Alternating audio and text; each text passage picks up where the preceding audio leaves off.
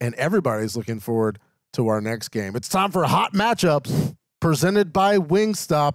And speaking of wings, the Buffalo Bills going at the Baltimore Ravens, who are a 2.5-point favorite, despite almost being 0-3 and having one of the worst losses, late collapses in recent regular season history, other than theirs against the Miami Dolphins a few years ago. 46.5 points. It's going to be the Sunday night game with Tirico, Chris Collinsworth, and Melissa Stark on the call. The Ravens got in the win column. They could easily be 0-3. Greg, they could easily be 3-0. How do you see them doing against Josh Allen and company? I'm going to take them to win in the end. Take who? I don't feel strong. Bills? The Ravens? No, the Ravens. They're the favorites. They're at home. This is not your normal 1-2 team. I think that number reflects what the underlying numbers would say about this Ravens team. In DVOA, this is the best team in the league, the Bills, versus the number 5 team in the league, the Ravens. That the Ravens have been that good. Like I just mentioned, the Packers have the best running game in the league. Statistically, they do, but the Ravens, I think I might take them in the, like if I just had to choose one. Lamar Jackson is running really well this year. He is second in the league in success rate. Derrick Henry is breaking about as many tackles and yards after contact as anyone. So it's coming along, and I do think over the years, if you want to beat a Sean McDermott defense, you got to be able to overpower them and run the ball because they're on their P's and Q's when you throw the ball against them, and they're very sound. It's hard to get big plays, but you tend to be able to have some long drives. I do think Lamar and Derrick Henry show up in this one. Yeah, I mean, they're going to have to, right? Because the Ravens defense, that front, when they were able just to pin them back last week against the Jags, I mean, you can't stop them. They made the Jags one-dimensional early Monday night, and that was that. If you make them start to, work with that run game, as we're seeing, Derrick Henry, I think he's averaging like 6 yards a carry. It's crazy. And they got him involved last week, right? They used him in the fourth quarter, something that they had not done, mixing some Lamar and Justice Hill. I think you can keep this Buffalo Bills defense off balance. The one thing that worries me, and this is why I like Buffalo in this game, is you have seen the Ravens, especially in the second half of games, get mismatched with their linebackers against opposing receivers, whether it's tight end, running backs, and where are the Buffalo Bills where they make their money? Yep. With Knox and with Kincaid.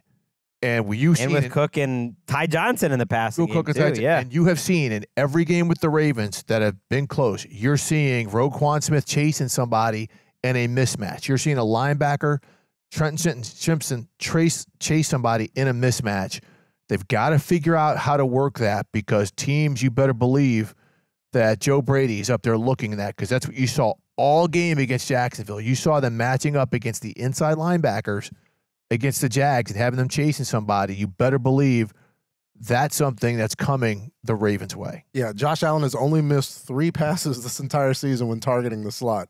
He's 23 of 26. Wow, that's 241 yards and 4 touchdowns. This is safety Josh. This is the safe, not making mistakes version of Josh Allen that we've wanted to see for years, and the Jags could do absolutely nothing about it. I have real concerns about this Ravens defense in dealing with that because of the issues that we saw the blown coverage against Worthy in the opener, the comeback last week, all of the difficulties with Devontae Adams and the Raiders. I'm actually picking the Bills in this game. When I made the picks for GDV, Hytham emails me back, "You're picking against Baltimore?"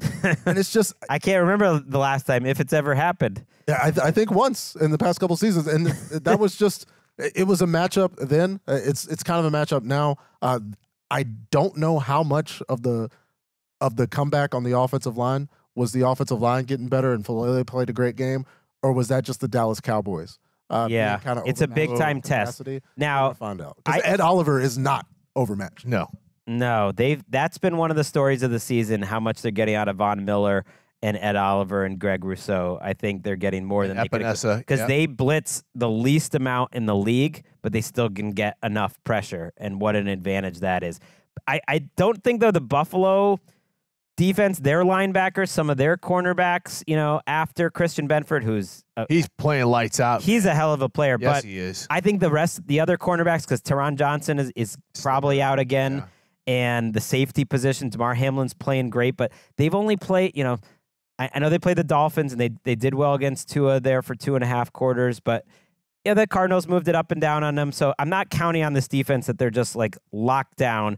It's a test, I believe, for them too. I'm taking the Ravens more just for stupid reasons. One, they tend to be bad in the games where they're big favorites or where they have a big lead, but they show up for big games. This game is really important for them. They're 1-2. I think it means more to them, and they're at home, and so I probably would pick the Bills if they were at home. I just need a little more from Justin Tucker. If you look at how about that? Not just that he's missing kicks. Actually, if you look at when he missed the kick and the field position that they gave up and how the other teams went and scored right afterwards, he was kind of the reason that Cowboys comeback started. If he hits that kick, they're up 31-6. Instead, it's great field position. And the comeback starts. The week before, the exact same thing. He was about to put the game away. He missed it. The Raiders get great field position. Comeback starts. And the week before, it was a huge missed kick against the Chiefs. So, can you imagine? Let's go, Justin Tucker. We need you. Being in the position of like, hey, Justin, it's just not happening. Well, no, you're not going to. And he's not missing like short kicks or anything crazy. But and he's pushing them all to the same side as well. Yeah, Coach Harbaugh said it was a mechanical issue, a technique issue, hopefully. Because you were the one that pointed it out weeks ago. It keep going up against kickers where the other kicker's better. Brandon Aubrey, Tyler Bass is not in the Brandon Aubrey category. No, I don't know if anybody is. No. But the kicking matchup, I do think favors the Ravens here. The game, they're going to have to see. I hope so. I am really, really excited for this one.